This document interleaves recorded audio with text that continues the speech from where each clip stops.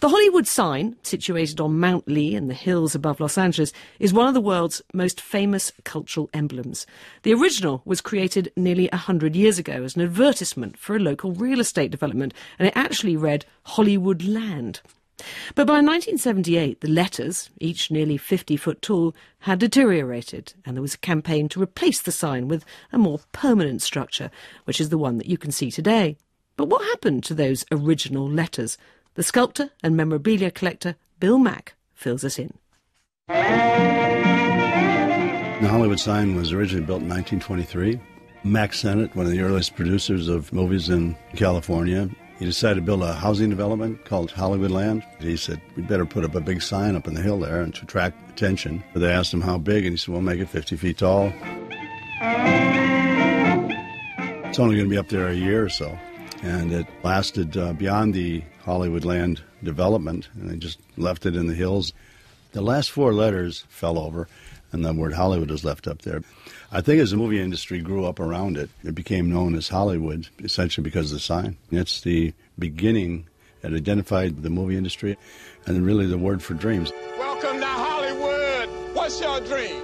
Everybody comes here.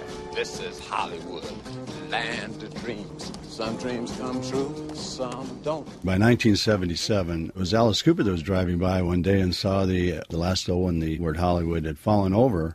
And he said, what are you going to do? And I said, well, we're trying to raise some funds to replace it. So he committed to paying for that O, dedicating it to Groucho Marx. And he had a press conference where he took an O off his sweatshirt. And he said, and I'll be Alice Cooper until my buddies step up and pay for the rest of the letters. And sure enough, Warner Brothers Studios, Gene Autry, Andy Williams, I think, bought the W.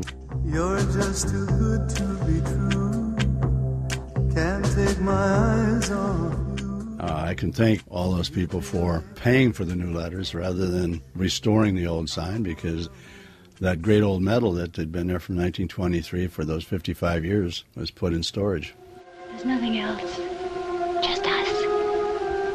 And the cameras. And those wonderful people out there in the dark. All right, Mr. DeMille, I'm ready for my close-up. I'm a sculptor in the first place, and I collect things, not strictly Hollywood memorabilia, but I collect a great deal of that. So get a call. Bill, we got someone on the phone that wants to know if you want to buy the Hollywood sign. Same reaction anybody gave him. This is ridiculous. This is clearly the holy grail of collecting Hollywood memorabilia. There can be nothing greater than the Hollywood sign, the original Hollywood sign. Out where they say, let us be gay, I'm going Hollywood.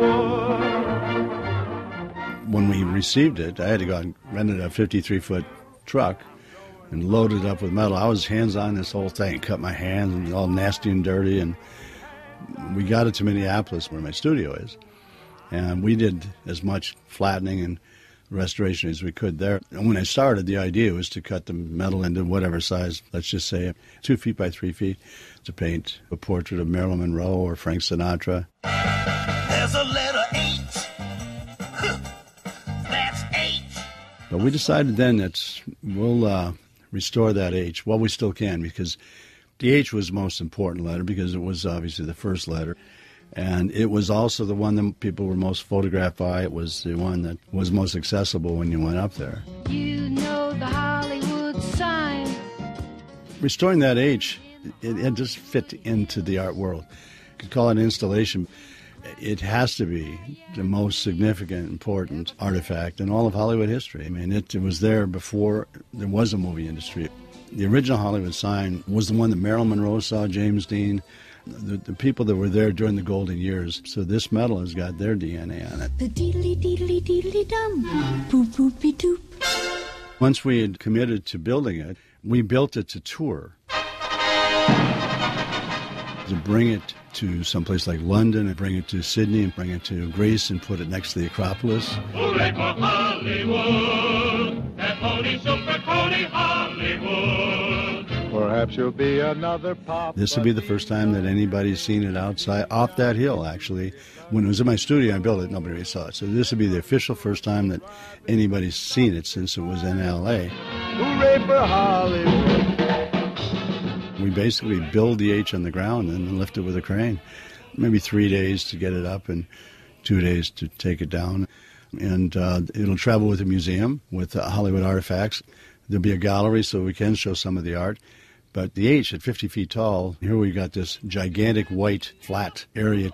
We'll use it like it's a movie screen, a gigantic movie screen. It'll be projected with 3D mapping. We can make the H jump. We can make it turn somersaults. We can make it disappear. And we can turn it into a 50-foot tall face of Marilyn Monroe. Hooray for Hollywood!